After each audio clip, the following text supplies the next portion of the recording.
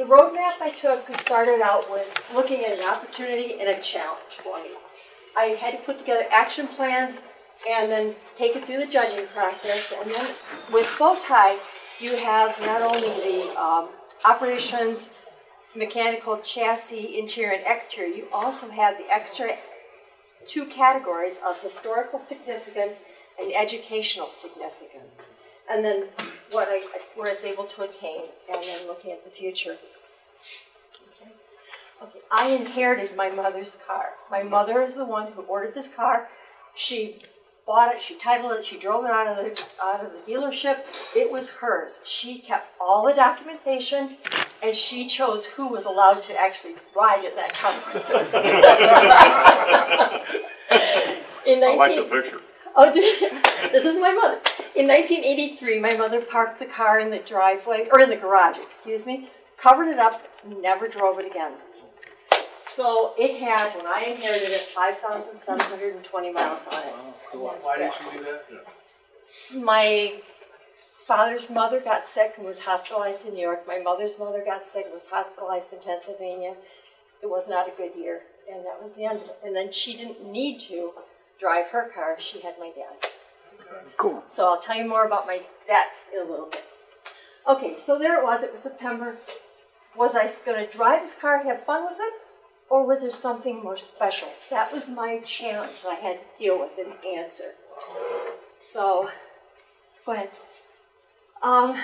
So the first thing I did is I went to the internet and I looked at the internet to see if there was any Corvette car clubs or anything out there, and said, I found one, and I went to it. And the first thing that I was so warmly welcomed with is the guys in the room said, "What are you doing here? And who are you?" Made me feel really welcome. But when I had to introduce Bob and I stood up, I said, "I'm looking for information." Catherine and Harold Twining, which I know you guys know, spoke up, and after the meeting, because I had driven this car to that meeting with the original tires on it. All the tires had at least 13 pounds of air in it whenever I got that car. They said they would look at this car with me. We went out in the parking lot, and after some time, Harold said, "What are you doing on this day?" Well, it was a Paragon meeting. He goes, "You need to talk to or meet Tom Dingman." So, come to Paragon. So we drove to Paragon, Bob, our son Matthew, and I. At that point in time, Tom said he looked at my car. He looked at my car and said, "What are you doing tomorrow morning?" He said, I was laughing. So the next morning we headed to Indiana to our first NCRS meeting. I had never heard of NCRS. So after all of this, the conclusion was my car might be a Bowtie. So that was my next question. What is a Bowtie? Bowtie car is born. It's not made. It's preserved in original condition. It can only be original once. And the reason for Bowties is to be used in flight judging and to update manuals and write those with originally as-built kinds of information. So what did that mean? I was told that Bowtie cars are very rare and that they were only given Bowties at nationals. They had to be unrestored, low mileage. Because it went from 1953 to 82, there were 723,842 cars built that could be used as a Bowtie, right, Warner? I haven't added them up. But you will. Which meant that because I did get a Bowtie, there's now 371 cars who have been awarded a Bowtie for this group of cars, which makes it 0.051% of all the cars that have been built. Wow. So this is my car. And it's kind of where my pieces started to fit into place, but I had to get into more detail before I could even proceed. So the first thing I did is decide what I was going to pursue. That was easy. Harold and Tom directed me to a Bowtie. I had to learn as much as possible, and you can never stop learning because there's always so much more to pick up on this information. And thank you, Tom, for all of your help with this. Thank you, Harold, who's on his way back from Texas right now from the book judging conference. I had to get involved in NCRS. I had to prep my car, and I had to self-judge it, and that was really educational. And I had to put up with Bob, who was sitting there taking pictures of me in my car in the dark with a flashlight. So anyhow, and then let the judging begin. So my goal was the bow tie. I bought the technical manuals. I bought the operations manual. I bought the judging reference, and I studied those. And I can't tell you how many times I read them. I volunteered at the events, and Tom asked me if I'd be membership chair. I got the opportunity to meet you. Thank you. And 10 judging schools, and then as it turned out, I went to chapter, regionals, and then ultimately nationals. And some of the things that I learned, because you guys had so much to share, I took notes on everything. I organized them, and that was really important to me because I had to be able to go back to it quickly. Even just getting ready to go to a meet, I needed to have a list that said, take this, this, and this. I prepped my car. I printed my judging sheets, which you guys I'm sure have all looked at in the manuals or on the website. I scored my car to see how it might do. I noted deviations, and I'll show you one later. I studied the judging sheets I got ultimately from chapter and from regionals, and then I had to know how to operate everything because that's part of the operations part, and then let the judging begin. So, like I said before, operations, chassis, mechanical, interior, and exterior were the base 5 categories for both chapter and regionals. I had a minimum of 10 judges, 2 judges for each area, and there were a lot more guys that actually helped out with this and taught me a lot. Then I got my judging sheets back here, and I got them back here, and these were the awards that I asked to go for. Nationals, you don't have to do operations, but you pick up the educational and historical significance for the car. For bow tie, you had to score at least a minimum of 80 and 85%, depending upon if it was for mechanical or chassis or for interior exterior. And then for nationals, like I said, you had to have the last 2 categories, and every judge had to agree that it was historically and educationally significant to be deemed a bow tie. Okay. All right, so this was the first chapter meet. And yes, like I am right now, a little scared. I was terrified. I really was. But you guys are so nice. This is just a group of the guys judging my car here. Harold, because, like I said in town, because of their help, significant help that made it possible. More Bob Sedlak, Mike Clancy. And then this was interesting. My mother kept all this documentation, but I went and organized it. I have a stack of documentation this high, every single thing that came with this car, whether it was, you know, in the glove box or whether it was material from the dealerships that they use for selling this thing. And whenever the judges asked me a question, and it was all right there in the order that I was listed in the technical judging manuals. Okay. This is at regionals. This was in Auburn, and they took pictures right away. This has been a family affair for this whole thing. Bob, my son Matthew, he flew in from Utah both for chapters and for regionals and for nationals to be a part of this. At regionals, lots of judges. This guy is from Nebraska, and he was instrumental in finding a really interesting situation with my car. And of course, when we got, I did get top flight, we got a generational award. Do you know what a generational award is? A generational award, you have to have a top flight, and it has to be given back down through the family, a car, or it has to pass down. So, and oh, that was the Michigan contingency, right in the center. And we did well as a Michigan contingent. We moved on to French Lick. Thank you, Tom, for hauling my car down there, as well as to regionals. This is the first time when you go to nationals for a bow tie, the car goes up on a lift, so it can be seen from all angles. This is just a shot of the showroom where it was at. And this was kind of, this obviously was doing mechanical, interior. This was interesting. Dave McClellan was just standing by my car one day. Just standing there all by himself. So it was kind of fun. Tom came up and got him. This gentleman and Cindy, they were going through all of my documentation, my paperwork, which made it really easy. Kim, don't go on yet. Yes. On the lower right corner, you pointed to that and said room full of Corvettes or whatever. Yep. Oh. At that particular meet, there was another room with at least as many cars. Oh, yes. Yes, upstairs. Yep. Yep, and Bob's car was up there because Bob was getting his 5th star bow tie. And they say that judging is supposed to be a learning experience without stress. Well, I found that a little different, but it was really fun. It was fun because the people couldn't have been nicer. And what? Don't listen to Harry. I didn't hear him. I didn't hear him. Okay. Well, anyhow, and it was fun that people couldn't have been nicer. And like I said, there's so much to learn. Okay. So this is, I put these in because so much of the lift team, because it went up for the first time, were Michigan chapter members. Yes! There you go. Yeah, all right. Gary, right there. Tom, you're here. Tom here. Harold is here. Richard. Yeah, name them off. So, and they couldn't have been nicer with it. But this was, what was really cool about this, yes, Tom? Can you explain why you needed these guys to push your car around? Because you couldn't start the car. It had inside. And can you explain more? Exhaust gas, I guess. Yeah, it got.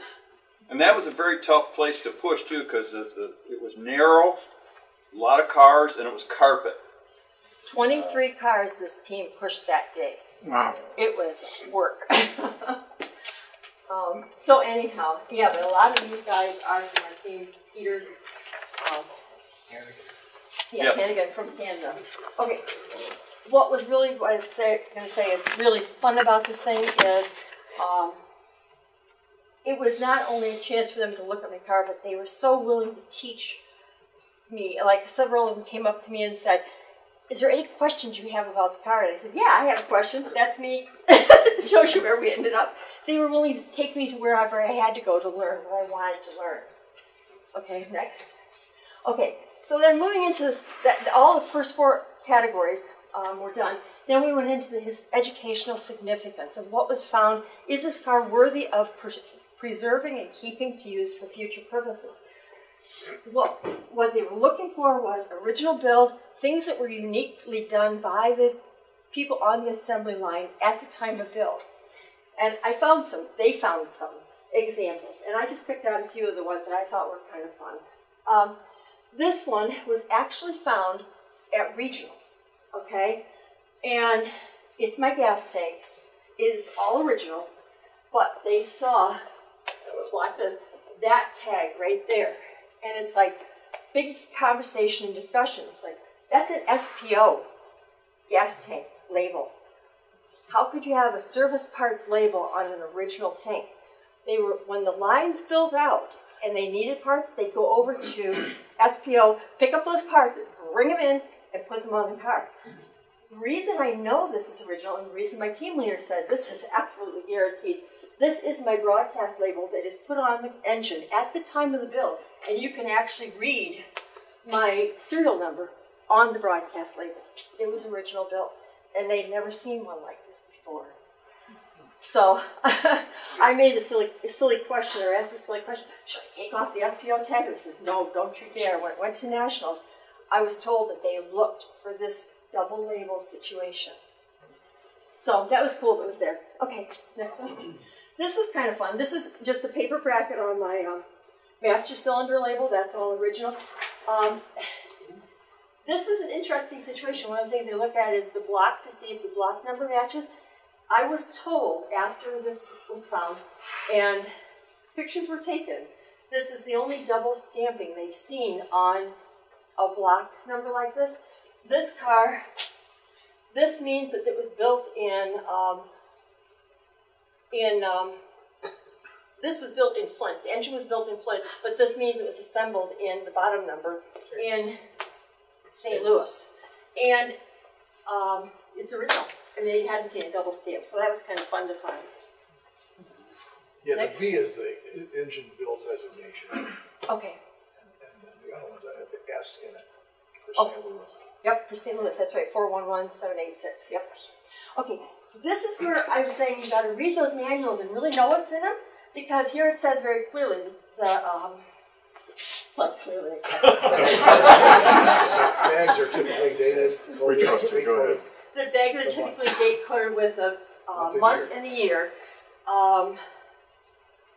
Production. Thank you. You can read it farther from the back. By an ink stamp on the white inner lining. Research has shown. Is that all you need? Yep, that's what I wanted to point out. It's white. It's a date stamp, black ink on a white lining. Mine are, if you can see it right here and right here, they're handwritten in orange marker. So this is the kind of thing they're looking for to say, is it unique in the way that they recognized it prior to this time in how it was built? So, moving on. Okay, this was discovered at Chapter, which was really kind of fun too. See how my door lock, this is my car, my door locks are vertical here. And the judges said, that's wrong, it's been, these doors have been taken apart. No, the doors have never been taken apart. So what they did is at Chapters, they went to the computer, they researched it, came back and said, your car is correct, they were put on both ways. And this, I went out and checked Sotheby's, I checked Mecum, and I checked a bunch of other sites advertising, and I found them indeed vertical and horizontal. So it was kind of fun. And let me ask, what is it? It's typical St. Louis, we'll just do it our way. and yeah, so anyhow, next. This was kind of fun. And maybe if somebody can help me understand part of this, I would appreciate it. This is my spare tire, and if you look at it, you can see the screws are all on. It's never, until I took it out, they've never been out. But what was fun is that you can see there's a kind of Q here. You can see a white dot on the tire. This one I figure is because that's the placement of the wheel balance. And they use a different color for each weight. Is that what it is? Because here's a red one right here. Yeah, each color means a different weight. So the guys in the line didn't have to look. Thank you. Right, the machine would do that, the balancing machine would do it. I did not realize that. I've been hoping to find out. Thank you. See? Okay. So now we can find out if you got the right weight. Very cool. Or the right dot. Just kidding. No, I know. But Terry McMahon and I had a great conversation at Gilmore last September on these particular wheelways because he was going through my books. It was fun. Okay, next. Kim, Yes. are those the original tires on Those are the original tires. Wow. You're not driving on those. Because they are likely to blow out. Yeah, no, I'll tell you the story, this is an interlude, but yes, I did end up getting some more tires, but I went to the internet, found this website that said they sold them, and I read down through the thing, and this guy said, no, I said, this is what I want to have, and I'm reading out a book, and then I get the bill for it, before they got shipped, for the new wheels and new tires and stuff, and they weren't what I had ordered. And the guy swore up and down, and I called him back and said, you told me this, and he said, well, all you have to do is cut the fiberglass wheel openings out, and that's it. Nice. I was not impressed. Yes, I do have wheels, the other ones, and so I do take the originals off and have them stored. Good plan. This was just an example of some of the other tags that you'll find on it. What was fun is when I opened up one of the tags, it said 79. Just another mark of originality. Next. This was fun too, I thought. Easily amused, I guess. These are my 4 original tires. These tape marks are the inspector marks that shows that they judged those tires, or that they checked those tires before it was, shipped out as original. I just thought that the patterns were different. It's still there. Next. So there's a whole bunch of tags and markings and stuff on the car. I've got a book this thick of photographs on them. And you see in the seat belts, you get them labeled here. This is the frame markings, or paint marks on the water pump. I'll come back to that. Inside the front passenger wheel, well, of course, your lettering here and there's crosshatching here. This is up inside the rear quarter panel. This one is really cool. This is the ink or grease pencil. But this one I liked because it has the actual date it was made on, 11/10 of 78. My car was built on 11/19 of 78, which put that right in the time proximity. and this was interesting because this had a lot of conversation about it, because this is the decal that came on my car when it came out of the dealership. The question became, it wasn't the way it was built into the factory. No, it wasn't. And one of the judges said, you have to have that off by morning, or, and I went to my lead, and so ask questions during this thing. My lead said, don't you dare take that off, because if you do, it could destroy the paint underneath and you lose more points. So, but that's there because it was original from my mom. All judges know what they're doing. Kim, would you explain what you mean by lead? Oh, my lead, each one of the C1, 2, 3, 4, 5 has like one person in charge of them. Brian Pierce is the lead for the C3 group. And he's the one who made the decision to keep it there. So. I think Al Sarah is still handing out those same stickers. Yeah, he's still in business. Yeah, Yes. So. Those kids are. His kids. I went to school with his kids. This is really cool. So, okay, next. Now, moving into the historical significance. This is my family. This is my father. This is his 1977. This is my mother. This was her 79, which is now mine. This is me. That's my first Corvette, which was a 71. I'll come back to him in a minute. My brother, his 76, and my other brother, his 78. This guy is my great uncle. And my great uncle is a cool dude, in my opinion. I knew him, and I still am in contact. We have a good relationship I do with his daughter, who lives in California. This is Ernie Olson. Ernie Olson wrote, or he was a riding mechanic, and he was a race car driver. And I could relate to what we were saying so closely, Warner, when you were talking about race car drivers, because, go to the next page if you want. I'll show you. This is the Corvette newspaper magazine that used to come out in that time period, late 70s. This is an April-May 78 edition. That's John Connor's car. Early Olsen. Is it really? That's John Connor, yeah. John Connor's car. That's interesting. Yeah, well, and this is my uncle. And this is, he was riding mechanic at the time. This is Jimmy Murphy. They won the 1922 Indianapolis 500. Wow. And he was talking, what's interesting about your brake stuff is they actually raced the Le Mans 1921. They won the Le Mans because he cut the pads on the brakes off by 2 inches, which meant that instead of stomping on the brakes, and you talked about how it stopped so quickly, they didn't pitch pull, it actually squatted down and stopped. They won the race by almost 15 minutes. I can show you a picture later if you want to see that. But that's a significant historical kind of thing. Okay, next. Okay, other kind of cool facts that people have said about my car, that I've learned about my car, that would make it historically significant, are things like there are 53,877 built in 1979. Only 15% were sold to women. There were more cars built that year than any other year. 12.5% were red, and that was the color that GM used for advertising. 17.1 had red interiors. My wheels were top hat style instead of the ones that came out in 78 with the silver anniversary, and I was told that was not, this was least popular. My car is a one family, 2-generation car at this point in time, and eventually will be my son's. So I make it 3 generations. At Nationals, they were quite enamored with the fact that it was a mother-daughter, and that was unique. But anyhow, go ahead, next. What was the scariest part of this whole process? Understanding what it meant to gently clean. If I cleaned my car too much, I could lose it because then they could say it was restoration. And I heard it, I can't tell you how many times, because I asked a lot. And then if I cleaned it not enough, I would lose cleanliness points. So I was really walking, I felt like a very fine line. But that was really scary for me. What gave me the least night's number, or the greatest number of lost nights sleep, is the next slide. Getting my car to regionals and nationals. Bob was an angel of trying, getting my car to chapter. We went to U-Haul, we rented a trailer, we rented a truck. He'd never hauled a car before. He did a great job.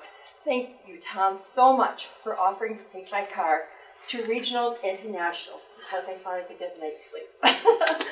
He was amazing. Both of you guys were wonderful. Okay, so what was fun about nationals? This is the Michigan contingent. And it was a great group to be around. This, like I told you, Dave McClellan, I found him at my car. Well, it caused lots of fun conversations. What were we talking about? Well, one of the fun things that Dave and I did is we looked at videos of the 1921 Le Mans race on my telephone, because I have videos of it. This is Tom Wallace. He's a C6 engineer.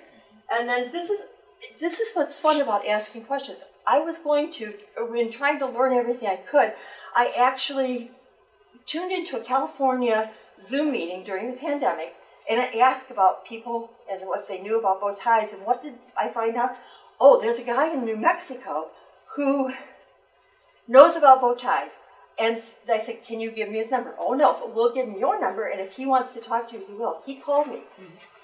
This is Mike Johnson, his wife, Judy. I got to meet them at Nationals, but I talked to them quite a bit beforehand. And it turns out he has the largest tanker collection, I guess, in the world. He had it at Mecum? No. What is the muscle car show in Chicago? McCacken. He had his collection of cars there. So you just never know who you're going to meet. This is Joanna. Turns out Joanna is also an engineer, which was kind of fun. Okay, next.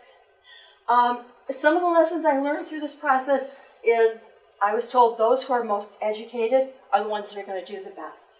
Take your time with this whole process and learn all you can and see where it takes you. Along the way, you'll make some wonderful friends and gain some great wisdom. If you're in doubt, like with my Alcero label, ask the questions. Never stop learning, and what I was told above all, strive for excellence, not perfection. So, next. So how did I do? I got a 97 for chapter.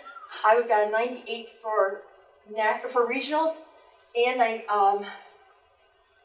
got my judging sheets back. I sat down with those judging sheets. I put them in the computer, and I looked line by line at what every judge said, because as you go from chapter to regionals to nationals, you end up with a higher level of knowledge of judges, and those judges will pick up different things. And so I wanted to see what they saw and where the consistency was. You've got an old car like this, you're going to find rust. So what do they say? In rust you trust.